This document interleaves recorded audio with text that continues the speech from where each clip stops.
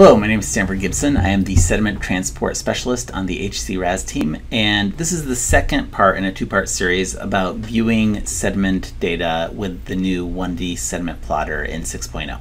If you haven't seen the first one, where we talk about time series plots and profile plots and lots of things you can do with plotting those and colors and monochromes and things like that. So go back and see that one if you haven't seen it. But here we're going to talk about some of the more specialized visualizations that you can do. So for this video, I'm still using one of the example data sets that comes with the model. Here I'm using the dredge channel data set. So just to kind of familiarize you with this model, I'm going to turn on the invert elevation and the water surface.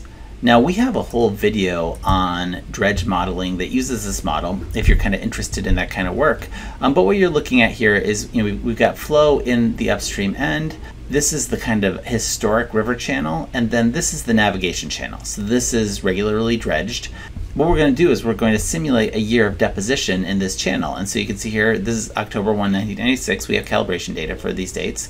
And we're going to go to September 29th, 1997, and look what happens. And you see we get really substantial deposition through this channel. We get nothing up here because I've actually fixed that with pass-through nodes. And so you're going to see no bed change up here because we've asked for no bed change. But then we get severe deposition downstream here. And because of the monochrome presentation, we could turn on several of them and see how deposition happens over time. And you can see that as you go from the lighter to the darker, what happens with your deposition. But we're just going to look at the final here and the initial so you can kind of see what's going on. Okay, so the other video though was about this time series and profile plot. We're going to look at these other four ways of visualizing sediment data. And the first one is going to be the cross-section. And so which cross-section do we want to look at? Well, these will not be interesting. And so let's look at these. And how do we know what cross-section that is? Well, we're going to look down at the bottom there, and we know that's cross-section 28429. And so let's do that. We'll choose cross-section, and we'll go to 28429. And then we want to look at that at the beginning and at the end. And let's look at it at a couple of times in between. You'll notice we have fewer cross-sections than we have profiles because we've asked for fewer cross-sections than profiles. It's a lot of data. And so what you can see is, again, we're using the monochrome to look at what was the initial to the final. You can also just turn on multiple cross-sections, and you could look at multiple cross-sections at the same time. And so this gets really busy really quickly. Or what you could do is look at the beginning cross-section for both, and then I can turn that off, and I can look at the ending cross-section for both. And I could look at the ending cross-section for several cross-sections from upstream to downstream.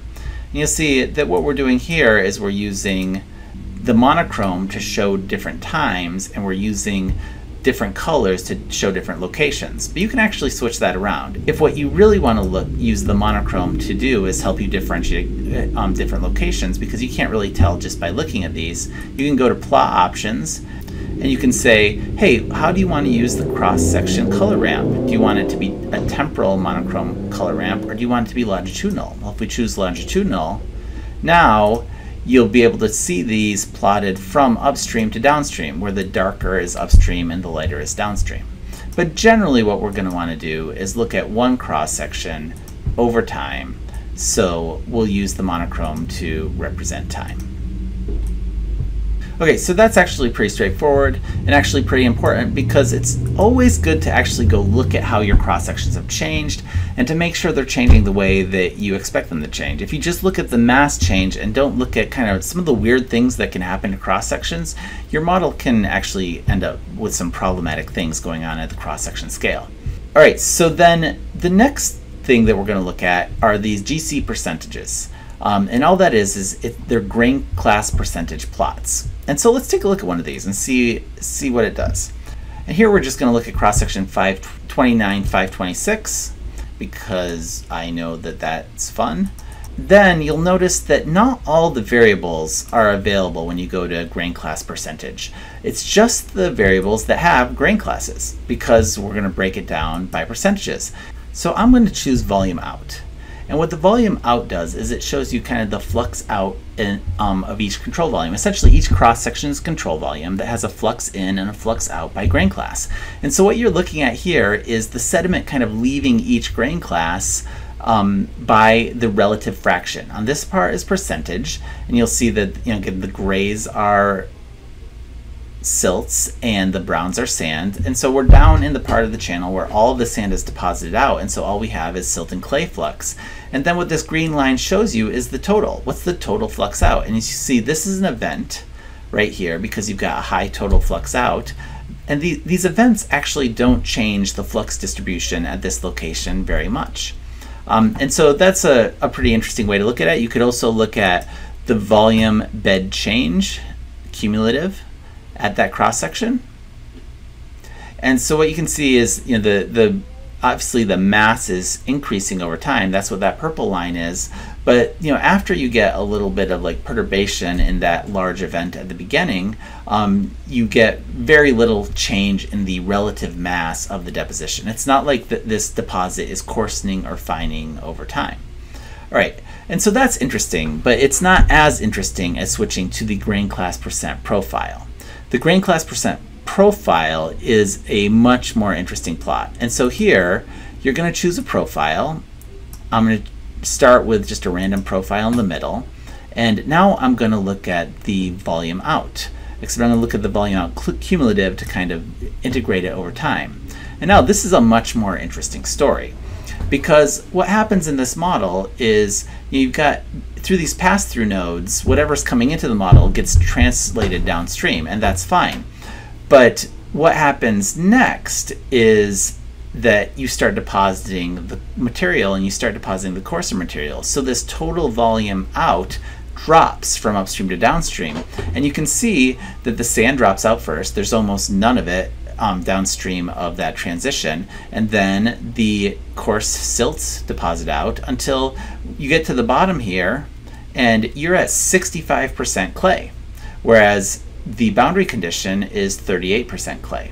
And so you can see how the flux transitions downstream as you deposit, or you can look at the opposite. You can say, hey, I want to actually look at the cumulative bed change, and let's actually turn that on for the final so we can kind of see what's the bed change over time. Now this blanks out in the upstream half because these are pass-through nodes, so there actually is no bed change. So let's actually zoom in, and to zoom in these plots, you can just select, press down the left click and select a range. And so what you can see immediately is that all of the sand deposits out in these upstream cross sections. That's where the sand bed change happens.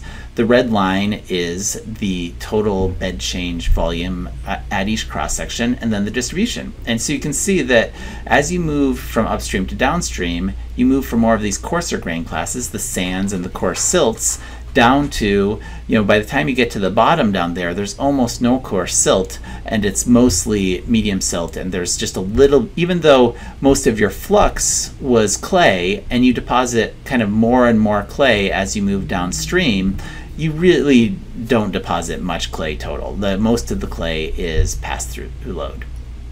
Now, occasionally you'll see these little negatives, these little blips, and that's because if you're looking at the volume of bed change, this is a depositional model, so mainly we're showing you the gradational percentage of your deposition. But in some cases, you're going to have time steps of erosion. And so if you have time steps of erosion, you can see that the erosion here is mostly sand. And so in some cases, you'll actually have a lot of stuff above the line, which shows you the gradation of your deposition, and a lot of stuff below the line that shows you the gradation of your erosion. And that can be really helpful in those cases, but really what this is designed for is like a reservoir depositional model where you're coarsening, where you're fining from upstream to downstream, you're dropping off most of your sand. We can zoom in to the upstream part of this model and look at how all the sand deposits up there. But let's say that I'm gonna go with the full plot, and then I'm gonna zoom in on the section we're most interested in. And let's say we actually want to change the colors. And this is not just for the grain class profile, but we've chosen this color ramp where this is actually just my favorite color ramp for visualizing gradations. And clay is black, And then your silt grain classes are gray, with the finer ones being light and the coarser ones being dark. Your sands are brown, again, lighter to darker from finer to coarser. And then your gravels are blue and your cobbles and boulders are green. And so I think that's really intuitive, but not everyone maybe wants to do that. And so if you want to edit those, you can go to Options, Plot Options, and you can go to Layers, and you can go to your volume bed change. And what you'll see is that up here is actually very similar to your linear variables, to your vector variables. Now we can go in here and we can change that color, or in this case, if I wanted to make it transparent, I can go in here and give them 0 alphas, and now it's transparent. And then you can mess around with any grain class color ramp you want. We have 2 by default. We have the standard default, and then we have one that was provided to us by the Walla Walla District. Mitch Price has a grain class color ramp that's slightly different than mine that he likes, so we put it in there because Mitch does a lot of work with us. Let's say you want to make your own color ramp. You can go in here and you can change these colors anywhere you want. If you want to change a color, you just click on it and you say, hey, we're going to change that color, and then we'll let you change that color to anything you want. Let's say actually this fine silt, and of course in RAS M stands for silt because you can't have S for both silt and sand, and M is apparently the Swedish word for silt starts with M. And so let's say that you want fine silt, that is a grain class that is associated with contaminants. So we're going to go and just make that red, and we'll say okay, and now that grain class is red, and now we'll apply. You know, we've got our sand deposition up here, but then the actual silt grain class that we're interested in pops in our visualization. So then the last option is the rating curve. And for the rating curve, you'll see we have a little bit of a different behavior. Here, you get one X variable. And so a very classic X variable obviously is flow. And so we'll keep that as our X variable, but then you can have as many Y variables as you want. And so first you're going to have to go choose a cross section. So let's choose a random cross section here. And then, you know, what's the thing that most likely correlates with flow? Well, water surface is going to correlate with flow.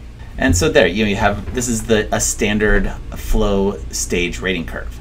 But there are lots of things that correlate with flow in sediment transport. You can look at sediment concentration, and there we have our flow concentration rating curve, which is actually one of the calibration variables. Often you want to look at your flow versus your concentration and plot it against actual measured concentration flow data. Or you can change your dependent variable and say, let's say our dependent variable is actually going to be shear stress, and then we'll look at shear stress versus sediment concentration. And we get, you know, a different relationship, but still, you know, a pretty strong relationship. And so this is the way you can look at 2 variables at the same time. And of course, you could do multiple. You could look at shear stress versus concentration and water surface elevation, and, you know, add as many of these as you like. Some of these will make more sense than others. Shear stress versus invert change, not so interesting, right? Because this is really a fall velocity model. And so that's the way you can plot, you know, different sediment variables or different against each other, or plot sediment variables against hydraulic variables. And of course you can go get these data, drop them in Excel, plot them against your observed data. We're adding functionality where you can do that all internally in RAS right now, but for now, if you want to do a rating curve analysis, a rating curve calibration, you can do that outside of the model. All right, so those are some of the new plotting features in HEC RAS for 1D sediment. Feel free to explore and mess around with them, and we'll be adding more by the time we release 6.1. Most of this work was done by Zach Morris, who is a coder on the HEC RAS team. He is in charge of the RAS plotter and all of these capabilities. And this video was funded by the Regional Sediment Management Research Project, which is doing a series of these videos to help, you know, introduce best modeling practices for sediment transport modeling.